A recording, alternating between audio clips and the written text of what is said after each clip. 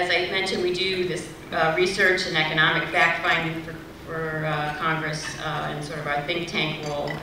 We've done some major 332 investigations, most recently on digital trade. I know you'll be discussing that after lunch. James Stamps, who is one of our senior research analysts, and has just been actually promoted to head the Advanced Technology Manufacturing Division, will be giving you some education on digital trade. But it's an important area, I think, and it's something that we worked with Congress as they initiated some research that we did in that area, which I think laid a lot of good groundwork for the Trans-Pacific Agreement.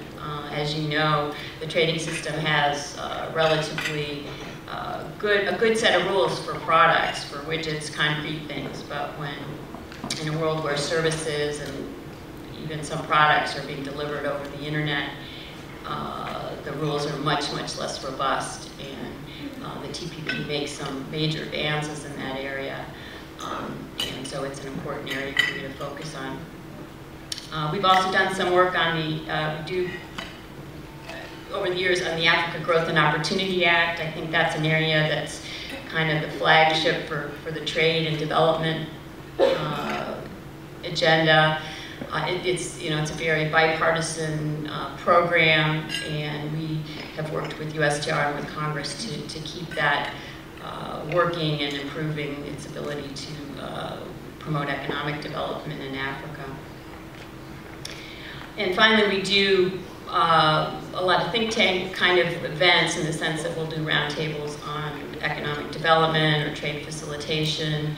I think we're going to have one in about a month on trade secrets. So the extent that all of you are working in your particular industries and agencies, please keep an eye. We'd love to have you participate as you develop your expertise and use us as a resource for education and exchange of information and perspectives.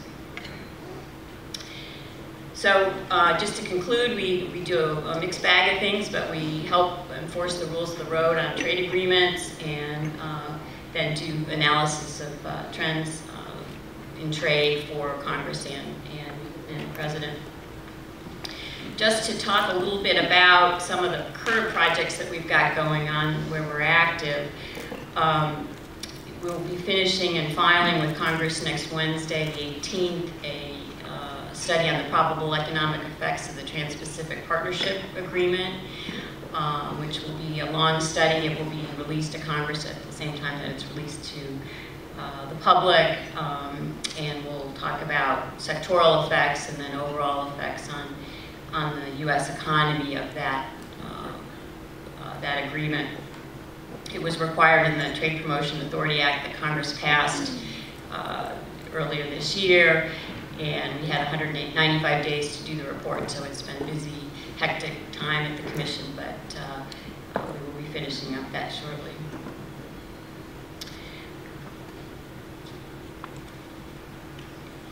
We had just, in April, submitted a report to Congress that was kind of interesting on the issue of U.S. trade with Cuba.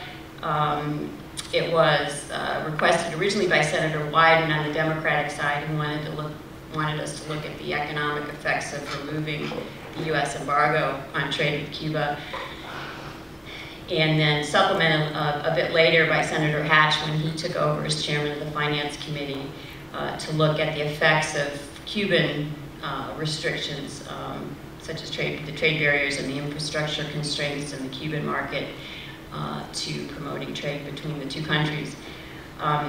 We found there's a lot of potential for increased U.S. exports in Cuba, about $800 million of agriculture, U.S. agriculture products could potentially be exported to Cuba, and an additional $1.2 billion of manufactured goods. So that's about $2 billion in trade that's out there as a possibility if and when the political situation can be normalized between the two countries.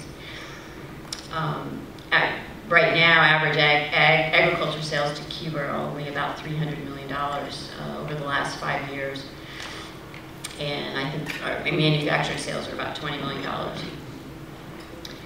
there, we looked at a lot of the challenges to exporting and doing business in Cuba. It really is a non-market economy, lots of non-tariff trade barriers, institutional and infrastructure problems. And we looked at about 10 areas of constraints, including the politicized economic decision-making in Cuba, limits on owning private property, limits on owning property, limits on hiring employees, limits on obtaining permits and licenses to invest and do business there. They've got difficulties in their IPR coverage. It's less than adequate, particularly in the area of copyright and trademarks. There's state trading monopolies on importation, et cetera, et cetera. So there's a good examination of all the different issues going on in the Cuban market locally there. So I think that ended up being a balanced report. It would be interesting to see whether there is any movement. I think most of the folks in the administration recognize it's going to take a long time to improve trade relations with Cuba. And then finally, I just wanted to mention the miscellaneous tariff bills. I think I started my career in the Hill and working on miscellaneous tariff bills, and we were at that time kind of behind the scenes giving advice to the Ways and Means Committee and the Finance Committee on miscellaneous tariff bills.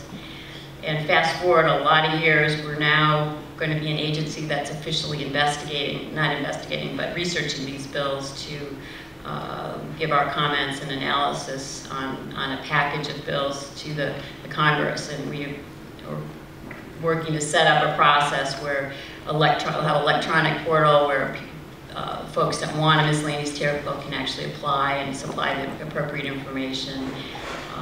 And so it's interesting setting up a new government process for this. We have no idea how many bills will actually be submitted to us.